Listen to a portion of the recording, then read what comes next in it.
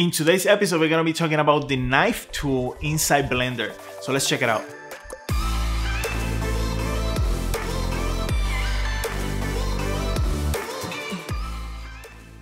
And what I did, I already did the sort of like the base model of it using the very same techniques that I use for the rest of the pieces. And what I want to show you is an option to do the cut that the bishop has usually on the pieces here, right? So there's a couple ways that you can tackle these. Since these models that I'm doing are mostly just for concept, because we either gonna, they're not gonna really be animated, or we're gonna paint over them in a final painting or something.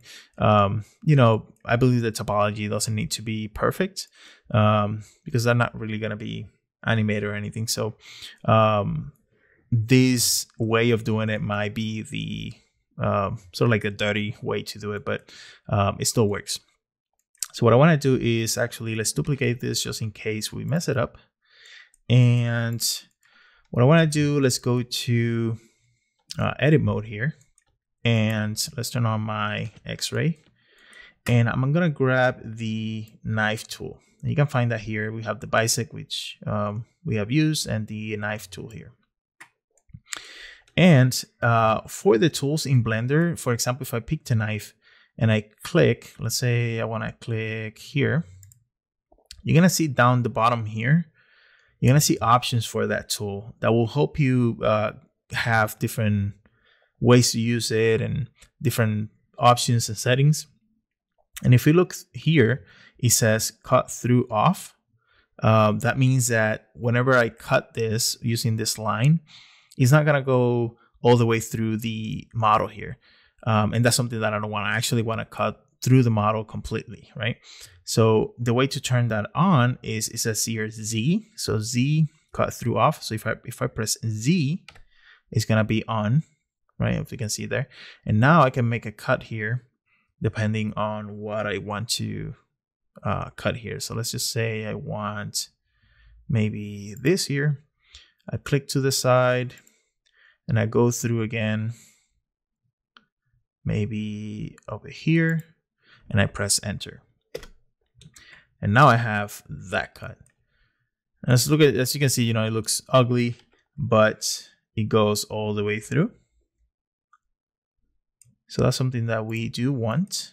So let's go to select mode here, X-ray, and let's actually select all these polygons here.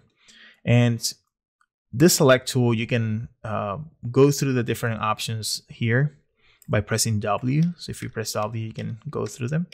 We're gonna pick the lasso tool here. So I'm just gonna lasso here all the polygons that I want to select, like so. And I'm just gonna press X, delete faces, and there we go. So now the problem that we have is that we have to fill these. And we actually eliminated one here that we didn't need to.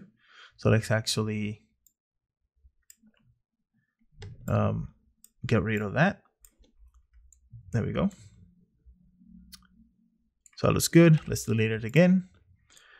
And now we need to fill these empty areas. And the way we can do that is very easy. You can just select the edges here, press F, and now we can fill. So depending how complicated you want to make this piece here, it's gonna depend how you're gonna deal with it. So the first one is gonna be very simple. So I'm going to create a plane. So mesh plane. I'm gonna bring that up here. I'm gonna rotate it in the X axis, 90 degrees here. I'm just gonna make it slightly bigger than the actual reference image here, slightly bigger. And now what I'm gonna do is I'm gonna go to edit mode and I'm gonna grab my knife. And now I can really literally just trace my drawing here. Oops. start that again. And I'm gonna trace my drawing here as best as I can. And you could do this very tight. The more points, of course, the more vertices you're gonna end up with.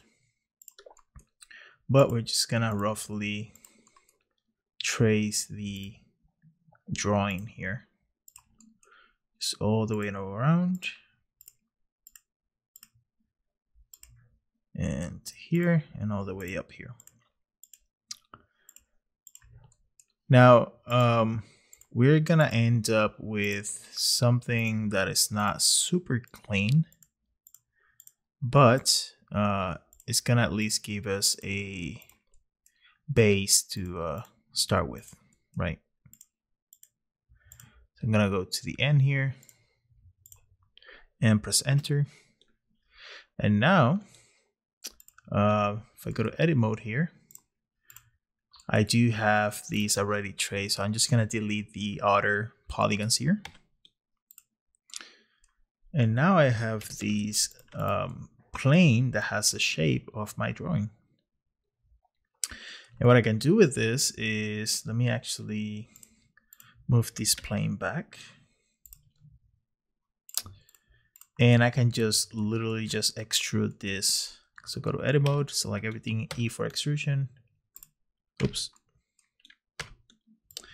And there we have the actual shape. Bring it here. All right, guys, so that was it for today's episode. Very quick and easy. This is a great tool that you can use inside Blender. If you have any questions, let me know in the comment section below so I can actually address them. If not, I'll see you guys in the next one.